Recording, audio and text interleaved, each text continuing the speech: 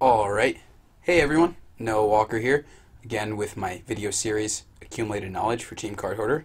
This week we're playing Miracles against my good friend Harlan Firer playing Eldrazi. And game one, we won the die roll, so definitely going to play. So this opening hand looks okay.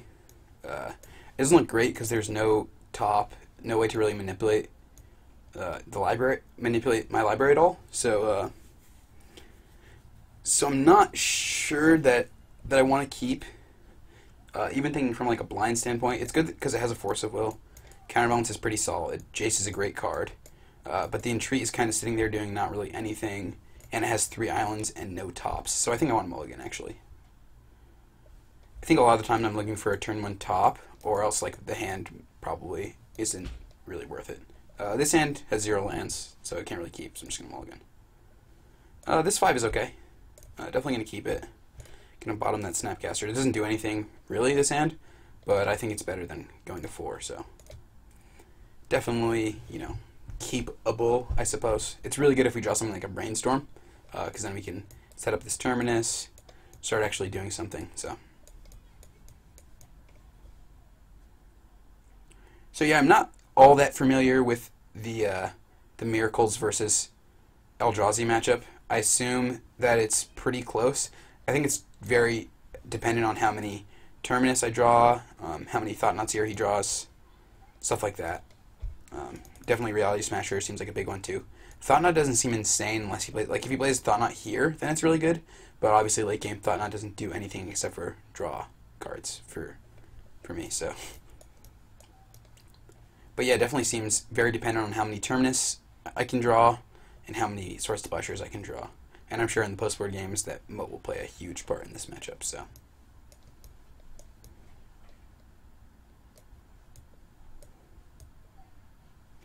So yeah, I think that we have to force this Thought-Knot, mostly because our hand doesn't do anything and we'll just die to it. So, it's not looking great with him on 6 cards and us on virtually nothing, but take what you can get, I suppose. Entreat's a really bad draw. Again, these get turned on like seriously if we draw a Brainstorm though, so this could end up being okay if the top of my library is kind.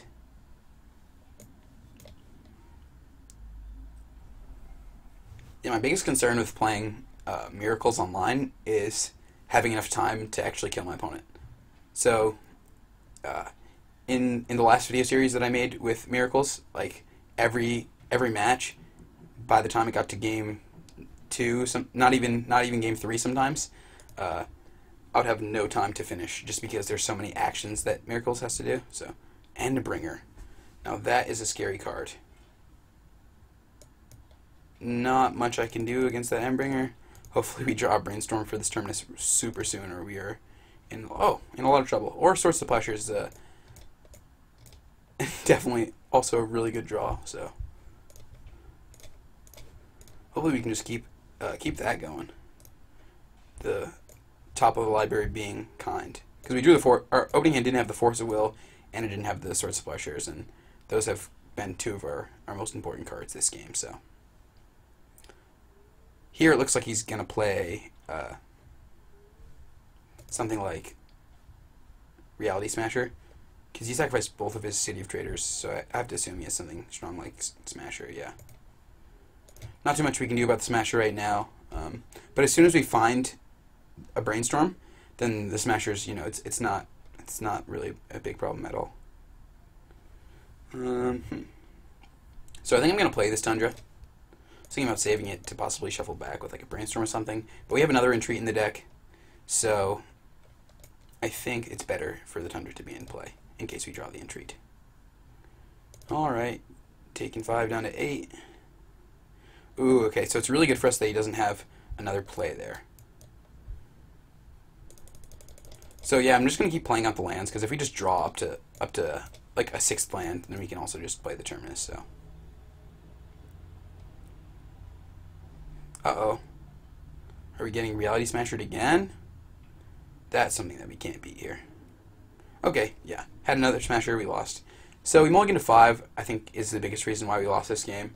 Our draw wasn't fantastic. We drew like a entry on the like second turn, but we did find a pretty timely force and a plow. But I'm just gonna concede the game here for time reasons. So yeah, I'm not sure, if that's how this matchup always plays out, but it seems like this deck has a lot of good options for this matchup. Cavern of Souls is fantastic. It makes all of my counterspells do essentially nothing, and so is Reality Smasher. It's a hasty threat, so it kills Jace really effectively. The deck just has almost endless threats, essentially, and they can get them out for really cheap. So it seems like that, that's a little iffy, a little hard to deal with. But let's move on to sideboarding, and I think we got some good ones to bring in for this matchup. So here I want to bring in the Moat, the Swords to Plowshares, the Back to Basics, and I think Wear and Tear might be good enough. So the reason Moat obviously makes all of his creatures not be able to attack, and he doesn't have any answers to it, aside from maybe an Endbringer or something. The Swords to Plowshares, definitely just good against all the creatures.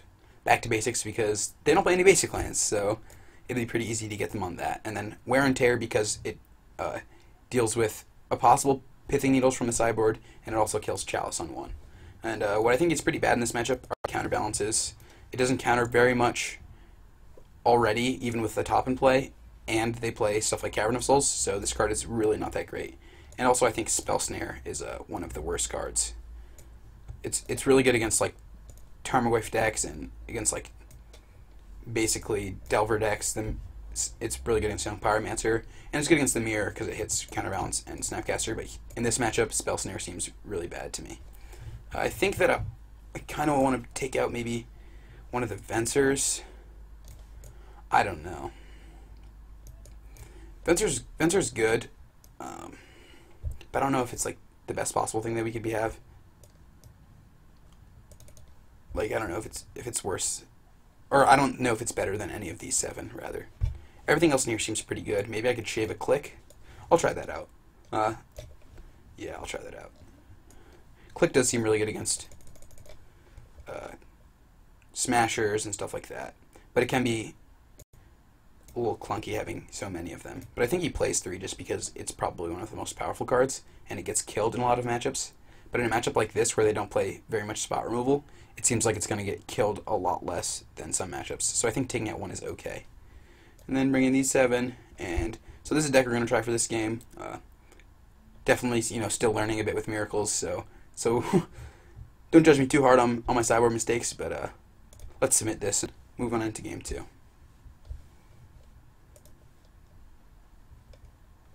Alright, yes, I would like to play. Okay, this hand is much better than our previous one. Has 2 Ponders to set up. Jace is really good in this matchup, and so is Click, so I think I'm just going to keep.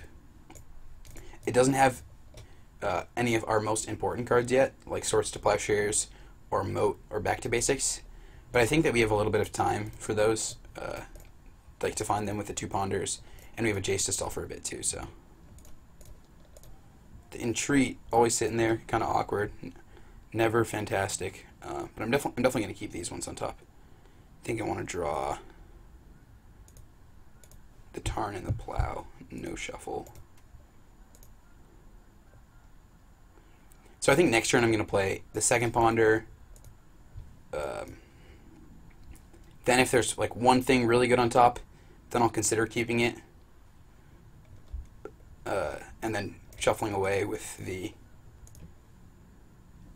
Tarn. But,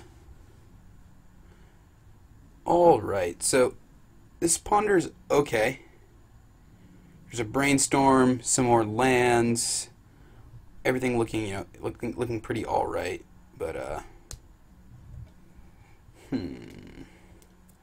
don't want to take too much time on my turns. I have a feeling that it could end in me timing out, so, I actually don't think that any of these cards are particularly fantastic here, and there are some specific cards that we're looking for. I could, though, just definitely keep the Brainstorm and then the Plains, because neither of those cards are too bad here. And we have a fetch land, so I'm not going to shuffle. Play the plains and pass turn. I think this is actually okay. Because then we can draw a card, brainstorm, shuffle away cards if they're particularly bad. I think I like this. So something that could be really annoying is if he has a chalice for 1 here, though. Thorn. Thorn also a little bit annoying. Definitely less annoying than chalice, but not something that we really want to see. But I don't think that I'm going to plow in response, because I think saving the plow for one of the more valuable creatures is what that needs to do. So definitely going to brainstorm here, though. All right, and that is a lot of lands. I almost wanted to set up for like the entreat next turn, but we can't even entreat now that it's the thorn. So I think I'm just going to shuffle back Cavern Island and pass turn. Definitely going to get a basic land here with the Tarn. Much more important now that we have back to basics in our deck to fetch up the basic lands. Uh-oh. This looks like a...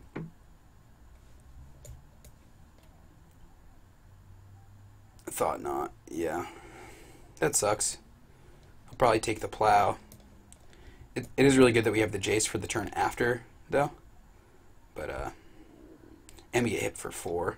Yeah, that's definitely not fantastic.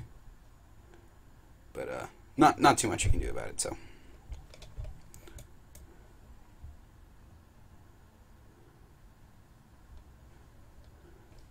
I'm going to set a stop on his draw step so that we can cast the click then. Make sure to get anything fantastic if he has it in his hand. So hopefully we just miracle like a Terminus or something. That's just what I hope for most turns of every game while playing a Miracles deck against a deck that tries to win with creatures. So alright, yeah, taking a big chunk from this Mimic, but nothing really much to do. I'm going to play the second Plains here, just in case we draw an Entreat and want to Miracles it for 1, so. Doesn't seem fantastic, but I think it's the best thing we can do. In comes the click. Definitely going to target him with the click. We could target us and take the Entreat, but I think it's more important to make sure that he doesn't just have endless threats in his hand. Alright, click. Alright, so his hand is Pithing Needle, Warping Whale. Well, that counters Terminus. That's a pretty annoying one.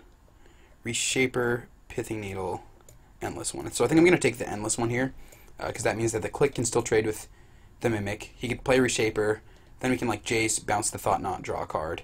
He can take it or whatever, but I think that this is our best bet to winning this one, is taking the Endless one here. So that's what I'll do. Could have seen taking something like Warping Well, but that doesn't do very much. He can Warping Well here to remove it. Still not doing all that much. So, but like I think the biggest dilemma for him here is if he wants to cast the Warping Well or like even leave it up, then he can't cast anything else. So like let's say next turn we Miracle something like Terminus, and he ends up casting the ooh. So he decided to Pithing... Oh, so he's just going to Pithing Needle Jace here. That makes sense.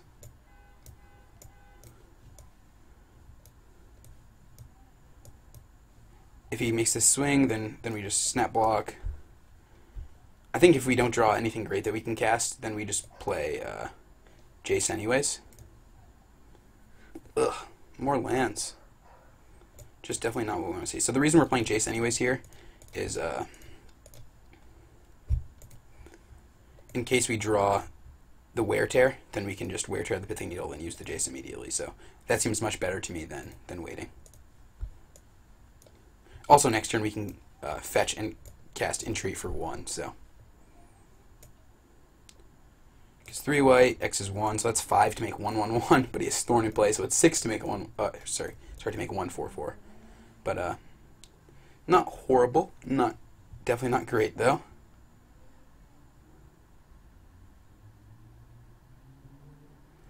Ugh. Okay, just an Endless one for 5.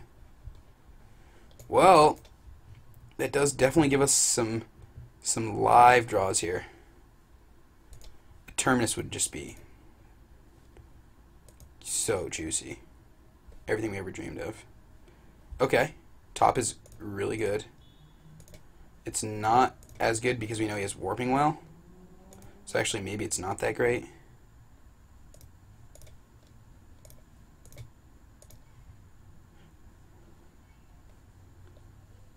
Okay. So is there anything that we can do with this? The Wear Tear is pretty good. We can draw it and play it, then bounce something with Jace. I don't know. We're just at such a low life total that it seems that these cards are almost useless at this point.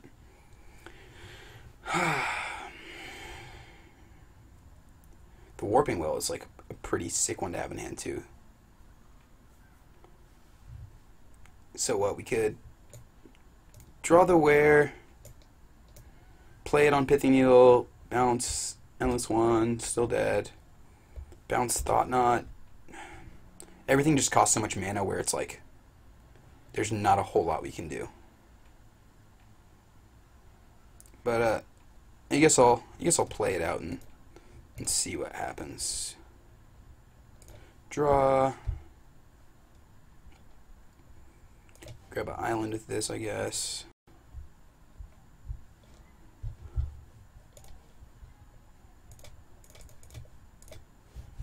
Wear the Pithy Needle. Bounce Thought Knot. Still take 7. Still take 9 even. Yeah, there's just not much to do that game. I'm just gonna concede this one so we can move on to the next match. But yeah, so pretty handily got crushed that game. I think that had we found a Terminus on that turn or like 2 turns prior, then we easily had that game won. We just had so much time to find our stuff and just a lot of stuff to do. But I think his draw was pretty strong. Nothing insane, you know. Turn 1 Mimic. I don't think he had the Thought Knot until turn 3. But turn 1 Mimic, turn 2 Thorn, turn 3 Thought Knot is just a pretty strong opener against Miracle's deck. I think our opener wasn't bad though. Had a couple Ponders, a lot of time to find something like a Plow or a Terminus. It just ended up that the turn that we had tapped out, he was able to land the Thought Knot, and then we couldn't Plow it anymore. Maybe I should have not cast the Brainstorm there and just left up for the Plow to get rid of the Thought Knot. It definitely would have saved us a lot of time. He would have been able to take the Brainstorm from our hand, but maybe I was too hastily on the Brainstorm. Maybe I should wait to set up something like Entreat, because Brainstorm is definitely more powerful in Miracles than it is in most decks in Legacy, just because you can set up your Miracles with it. So that could have been a little misstep. Definitely a lot of play to this matchup, though, as much as it doesn't seem that way, you know, him just slamming creature after creature and us dying to it. But yeah, that was match 1. Kind of a rough loss, but we'll keep going. Hopefully get some other good matches out of this. Alright, thanks for watching.